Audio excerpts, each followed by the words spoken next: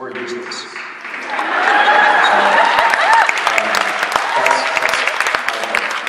can't believe a 23-year-old. Is he, she here?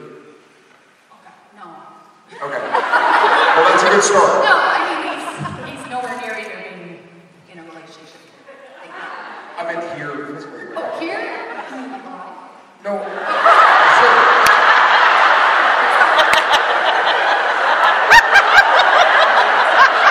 Hey, take it easy. I guess I was assuming he was alive because you said I have, not I had. That could have been presumptuous of me. But you have a 23-year-old, so presumably he's alive. He or she? Hey, great. Is he physically visible to anyone? Well, that's yes, he is physically visible to somebody. Somebody might even be looking at him right now. Wow.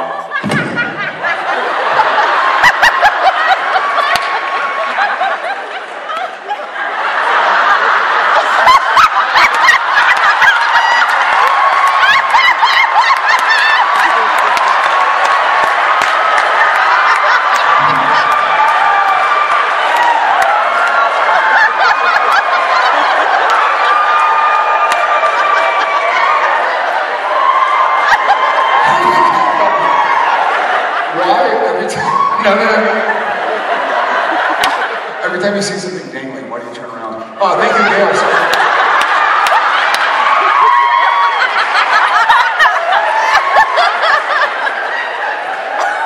I'm sorry, Gail. Thank you. Hi, my name is Maddie. Yeah, Molly. Maddie. Oh, Matt, yeah, you too.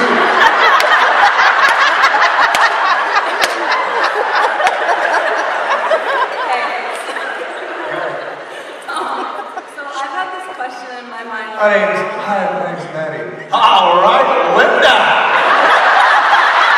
Not even close. Hey, Karen. That's for everyone using now. You rich? Hi. Hi. So I've had this question in my mind for a few years now, and so I'm finally getting to ask it, and I'm super excited. But what do you think, in your guys' opinions, is the worst thing that Sam and Dean have done to each other, said to each other, or kept hidden from each other? If you can remember. Thank you for the 7 questions. It's my payback. Payback for what? Say your own name. I didn't hear, I don't hear good, Lee.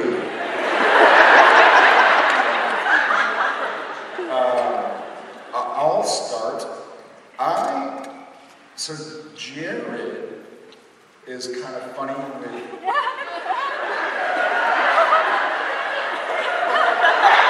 I can speak in the third person? Okay. So, my human corporeal self, I'm funny with words. I feel like a lot of times when you argue with somebody, it's a way to kind of get to the bottom of what you're actually feeling. Which is probably frustrating to a lot of my friends. So I don't regret anything Sam has said because I feel like the lower you go, and this is probably a personality fault of my own, but I can't remember. Don't make a face. But I feel like it's the best way to hash things out. Even like when my kids, and they're 5 or 6, 4, and 1. But when they say things, you're like, okay, I know they didn't mean that. Why are they saying that? Like, what's the bottom of it? So I don't regret anything Sam's ever said. I was bummed about Olivia. She's amazing. Leanne Balaban's a sweetheart and great actress. I was bummed that Sam didn't go after his brother or try and figure things out. But I don't regret things that Sam said or did. And I think there's a funny thing, and it's come up a lot recently in my life, for some reason. But true friends don't always tell you what you want to hear. Sometimes they say the mean things that, because they know you, what you're going through, or they know something's off, or they know you're not being the person you can be, and they'll stick it to you, Like, I I think probably in real life, Jensen and Jared have said some serious things to each other, but it's for a good reason. I think, your friend isn't the person that tells you you're perfect all the time. Your friend is the one who goes like, hey dude, like you're better than this, when you're being different. You're not living up to who you can be. Your friends tell you the hard things out of love. So I think Sam and Dean can do it. Realize that they're all going to just insult you now. Yeah. Great. Masochist. Yeah, so that's my opinion. I was bummed to see some of those, but beyond that. I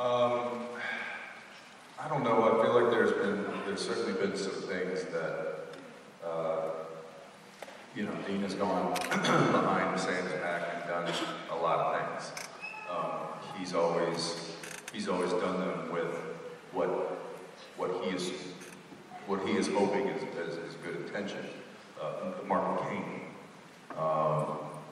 Things like that, where he may be setting himself up for sacrifice and doesn't tell him about it. I will say that that's happened a lot in this series, and it will be something that will continue to happen. And I think that's, if I can point out one thing, it's just that, Dean not being upfront with his intentions, whether good or bad, with his brother all the time, and probably thinking that it's helping the situation by not letting him know, so that he can't maybe talk about it, the decision that he's already made. Those are tough pills to swallow, I would think, from a real perspective. So yeah, take your pick. There's many of them. I hope the long wait to ask your question was worth it. It was. Thank you so much. Good to see you. Hey, brother. Well, West from Sioux Falls. Nice. First supernatural convention with my fiancée Amy for our anniversary. Where's Amy? She is over there at Road F. Where's Amy? Hi, Amy. Hi. You got a lot of hands pointing at you. Happy anniversary. Well, congratulations. Yeah, congrats, guys. Curious, what is your all-time favorite episode that you have done and why? Good question. Tough question. Good question, tough question. I'll go first. Let you think about it.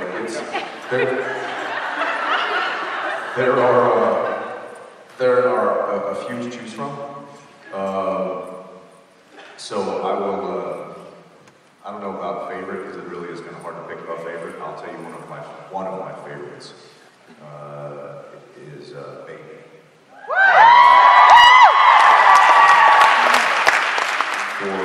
For a variety of reasons. One of them being that we'd never done anything like that before, and for a show to go that long and then all of a sudden try something completely new is just from a filming standpoint.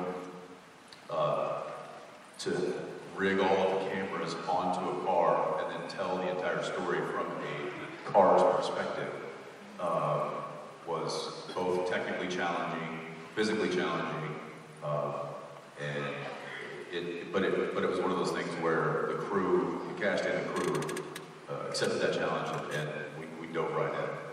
There was a learning curve, but by the end of that episode, we were all pretty proud of it and we hung our heads on it. And that experience of shooting that show, the way that we shot it was one that I'm really proud of. Was Baby also the episode with the scene in Barnaby when we were like next to the Rummy's Burger that we were both sleeping in the car? Yeah, that was great. I'll echo what Jensen said. I guess, I don't want to cop out, but I have a lot of favorite episodes as far as kind of TV goes. In general, but there are two episodes of Baby. Baby is probably the third that stick out to me as an episode of TV that'll never be replicated in my limited scope and knowledge of television and television's history. Baby's one. I don't feel like there's any other show. I don't think even like Dukes of Hazzard, Famous Car, or Night Rider. The TV shows that have famous cars never did something like Baby. But there are two other ones. And I want to kind of preface it by saying there are episodes I love of Supernatural, like Sacrifice, the season 8 finale, season 5 finale, Swan Song, yeah.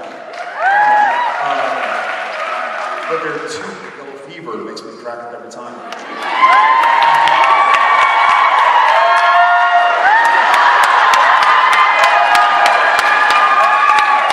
There are two episodes of Supernatural that I really, I'm saying this as objectively as I can. I don't think we'll ever be done on any other show. One was the French Mistake. I mean, who else can get away with that? And another, and it's purely because of such a shout out, thanks to you guys. I don't remember the name of the episode, it was a touring episode. Fan fiction. Fan fiction. I feel like those two episodes are so unique to Supernatural. I don't feel like there's any other show on the planet that could ever do that. You know, and that's maybe arrogant or, you know, my hubris of shit. I'll get it. That's better. This show sucks. Yeah, so I think those two. What about you? What's your? I think Yellow Fever's probably my favorite. Yellow Fever? How did you film like not lose your shit every 5 minutes? I did. Yeah, watch the Gabriel, man. Like, we're laughing our asses off the entire time. Yeah, that was fun. Good episode. You just made me think of something. Happy anniversary, guys. When you were, so I don't know that we ever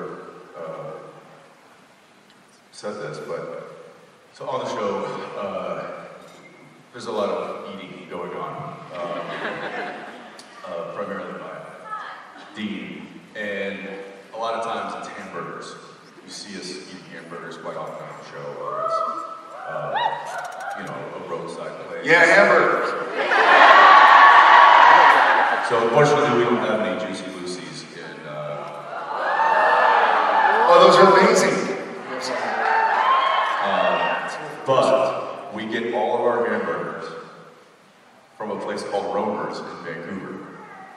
So I don't know why I've never said that. So if you're ever in Vancouver and you want to have, you know, burgers that the Winchesters eat, you got to go to Romer's. And, as a matter of fact, the place we get it from, the Romer's we get it from, is about 20 feet from where we filmed that scene in Baby, where we're sleeping in the Big car. long 5-page. Yeah. Where we're laying, Talking I'm laying about in the front seat, he's laying in the back seat. We had that big long chat. That was right outside the Romer's Burger. Right outside. That's what the Romer's where we always have burgers. So there you go. There's a few of you that are like, write that down. And for the rest of you, you're like, when am I going to be in Vancouver? Thanks a lot, jerk. Congrats, guys. Cool. Thank you. Hi. Hi, my name's Amanda, and I was wondering, what were the best and worst purchases you guys have ever made? Your wife? She would slit my neck. The best purchase was the engagement ring. No. The best purchase recently. You bought that? No, I made mine. Dude, I went to Jared.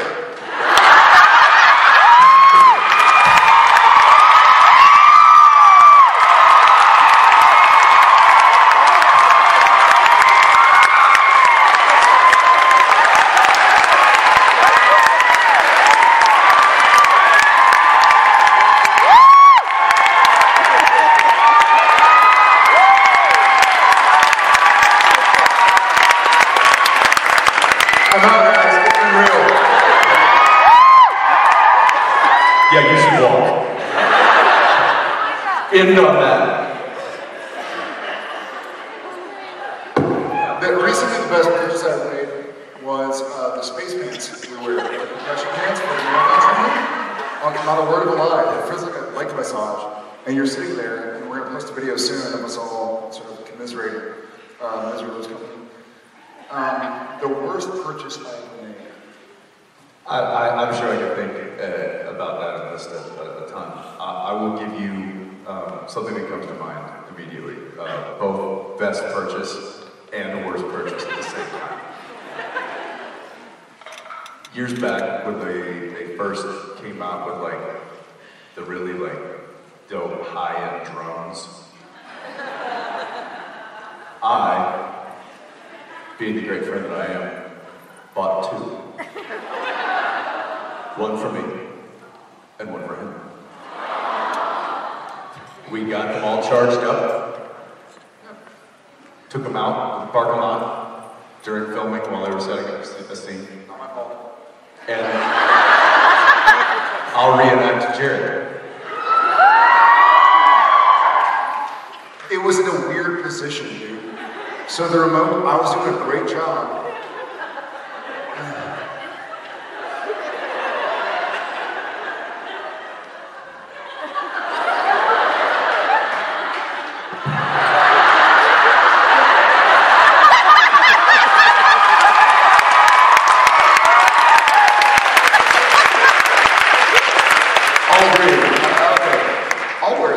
Just destroy. I mean, Well, it like no. There's 50 pieces. an asterisk. So here's the deal. The remote, we weren't really schooled in remoting. Or I was not. And there's a I didn't crash mine. Yeah, but you So there's a button on the remote that's like the oh my god, the drone's gonna kill somebody button, and it just kills the fans. And so it drops out of the sky like a bird. Which you generally want to hit when it's 100 to 200 feet in the air. I didn't know it was Just go ahead and kill that motor. I don't know, where's it going? Kill it. Uh-oh. I didn't know there was a kill button. I think it's like, hey, your drone's about to hit a power line or something, and you hit it, and it literally falls into the sky, like a rainbow. And I have clunky hands. First flight. First flight. First 30 seconds. Went into a building, and then he was like, kill. It was a good lesson. Total. And then just put the thing down and walked away. Yes, good lesson. I'll buy you crap anymore.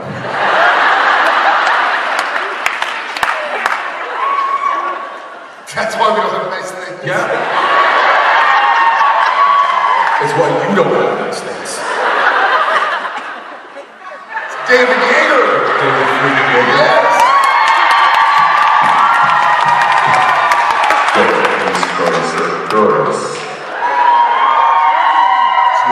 True. Sometimes we do bad things.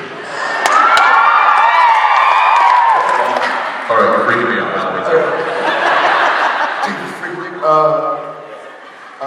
My worst, well, I guess my worst purchase was the time he bought me a drone. No, I don't know my worst purchase. I don't know. That's a good question. What was your worst purchase? That's a good question as well. Bring it. I kind of just have people buy me things, and so I Perfect. don't buy things. Work in the system. I can appreciate that. Me too. And then I drop them out of the sky. I will say that I thought he was ready for the upgrade because we had these helicopters that we bought at the drugstore that were also these like remote control helicopters, and we flew those lasted a lot longer than the drone, and we had it. So Halloween in Canada is fireworks galore. I don't know. So you two people know that. So every Halloween in Canada, it's like the 4th of July. Like there's fireworks going on in neighborhoods, in parks, over the water, everywhere. And so you can get there. It's like the one day a year you can actually fire them off in 6 minutes. We bought a whole bunch. And what we did was we strapped them to the skids of the helicopter. And wait for it. And we took them to a parking lot. Yeah, this is amazing. This is kids, right? This It was, what is it? Was it a bottom rock? and we had Roman candles. And so, you guys know Roman candles. So we strapped those to the skids, 2 each. We lit them. We never told anybody this.